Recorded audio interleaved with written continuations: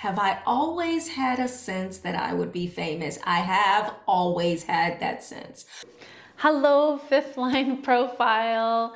This is for you if you're a 5-1, a 5-2, a 2-5, or a 3-5.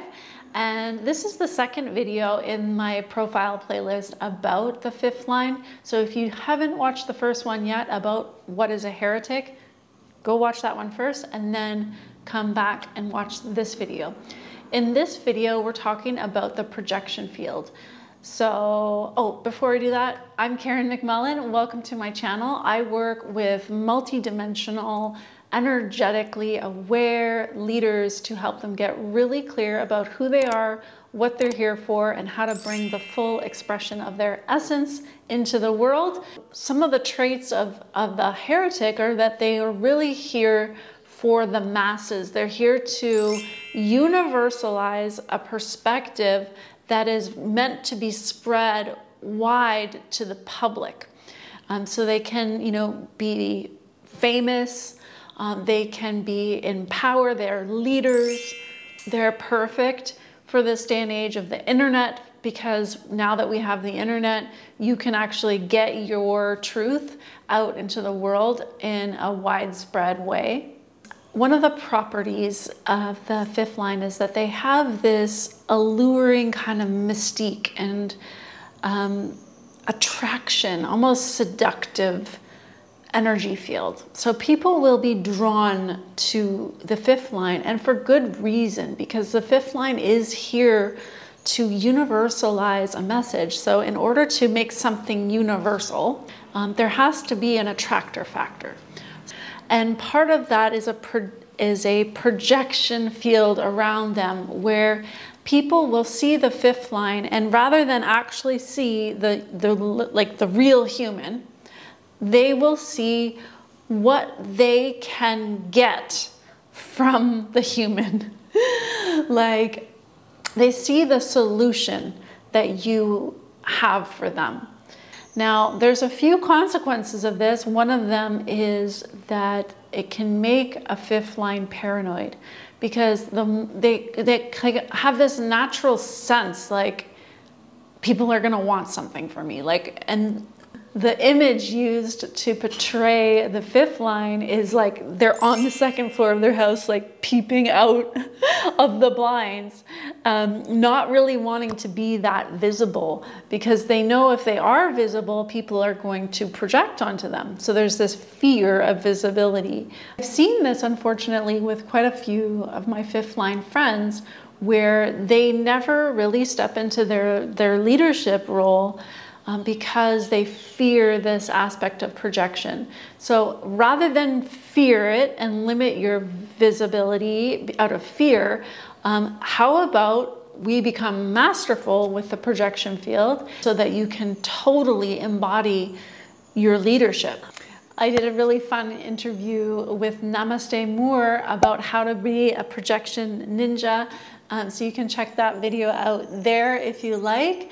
Because one of the benefits of having a projection field is basically like people are going to think you're amazing. They will, they will also maybe burn you at the stake. That's one of the keynote kind of words that goes along with the fifth line, is if you can't deliver the solution that people think that you're here to give them, then they will burn you at the stake. And so that's really the fear.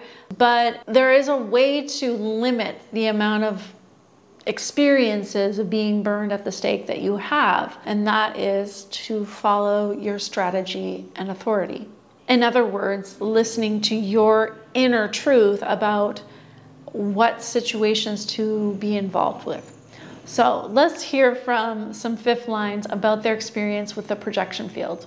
Living in a projection field where people are constantly have expectations of how I'm going to provide a solution for them can be a little bit confusing, because it can come out of left field. Sometimes it's really well structured that people are like, oh, okay, this is this person, for whatever reason we've decided to go along with him finding a solution for this. But sometimes they don't really want me to find a solution, but they include me And then they're a little bit disappointed that I'm the one that comes up with the solution. It seems odd. I know I'm in the right place, but the people are like telling me that what I'm doing is wrong. And it's like, well, why did you ask for my help? People look at me because I am a leader, because I am unique and different, and they want answers from me. And often they look at me as being perfect, and sometimes they put me on a pedestal. And I can tell you right now, I don't need to be on anybody's pedestal because I'm human just like everyone else. But they look to me for solutions. And as long as things are good and in harmony, they're fine with me. But the minute I mirror back to them something they don't want to look at themselves, something that is a shadow, then they run. So it's not always fun to be a heretic. And I've become very, very conscious that I like to keep my energy close to me, because I can get drawn into other people's issues, other people calling me for advice, when I don't really have the energy or maybe even the expertise to help them with those issues, problems that they're looking to me for to help them solve. And I've become very aware of what the spoken or unspoken expectations are on me when I do interact with people. I don't enjoy it as much, I guess, when it's out of obligation. I definitely don't enjoy it when it's out of obligation.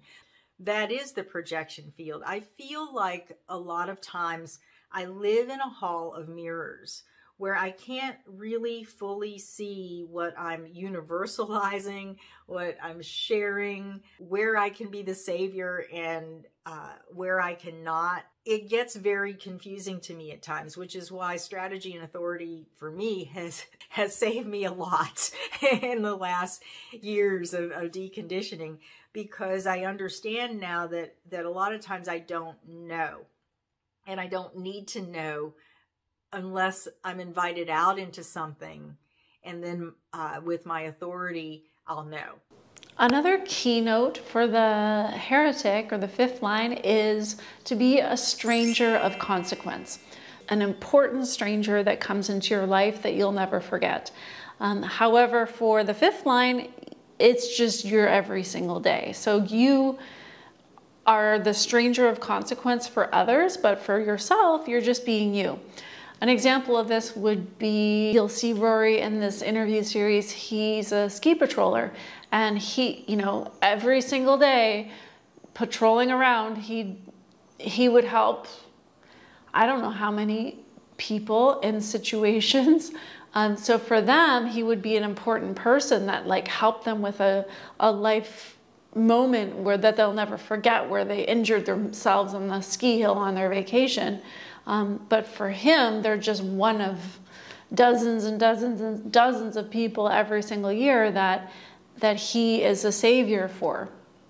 One of the consequences of being a stranger of consequence is that fives tend to not have that many close friends. They typically have just a handful of people who are really able to see them for who they are, and not for the projection field of what they think the five is.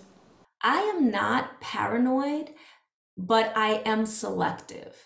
And by that I mean that at this point in my own personal journey, because I know there is a tendency for others to project upon me what they desire to see and what they need from me, I do keep myself as that stranger of consequence. I don't look at everyone as being my friend, or take them into my confidence in that way, or just presume that we're going to have this kumbaya moment.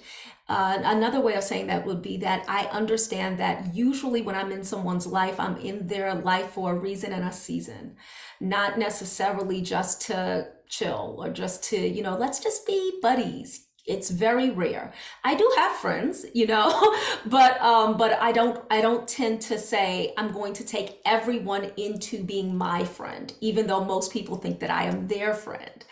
And I found that to be true with other fives as well. Everyone thinks that you're their friend, but you know, those people who you really see as you can get me. And that friendship usually takes the form of that other person doesn't want anything.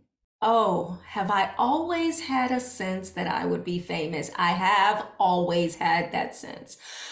So it kind of helps that my mother got me in acting and modeling when I was 3, because everyone told her I looked like the Gerber baby. And so I'm kind of dating myself, but she got me into that industry very young. And I can remember being about 6 and having, maybe a little bit older, and having a reoccurrent nightmare that everyone knew my name. And I went and I hid in a sewer because everyone knew my name. And I grew up in New York. So I went and hid in a sewer, and I was looking out of the sewer, kind of like that little creature from that book, It. I was looking out of the sewer and trying to keep people from seeing me because everyone knew my name, and it was so scary for me. And it took a long time for me to come to grips with that desire to hide, to not be known, for fear of what people would do to me. And I think some of that was, you know, past life stuff and things of that nature. But when I recognized that I do have a heretical nature and that I'm going to do that no matter where I am, then things started clicking. I really started understanding why that concern about being famous, about being known was there. And that at the same time, the willingness to go anyway, you know, and that made a big, huge difference. So yes, I've always thought that I would be famous in some way, form, or fashion. I just didn't know how. I absolutely love this story about her having this recurring nightmare of being in the sewer and like peering out. I just think that is so epitomizing of the fear of the 5th line of the projection field and this fear of being burned at the stake.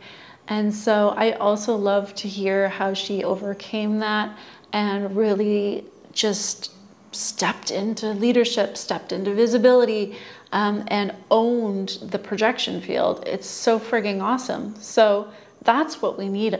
We really need you, 5th line. We need you to lead. We need you to share your truth. We need you. We need what you have to universalize. So don't hold back. That's conditioning. Learn to master this aspect of your design and just go with it. May I invite you to join me for a reading if you are a leader who's energetically aware and you have a business. I work best with entrepreneurs, so I offer an energetic architecture clarity session. If that sounds interesting to you, you can check out the link below. In our next video, we're going to go more into this projection field and how to protect yourself using strategy and authority. So check that out. Thank you so much for watching, and I'll see you again in the next video. Bye.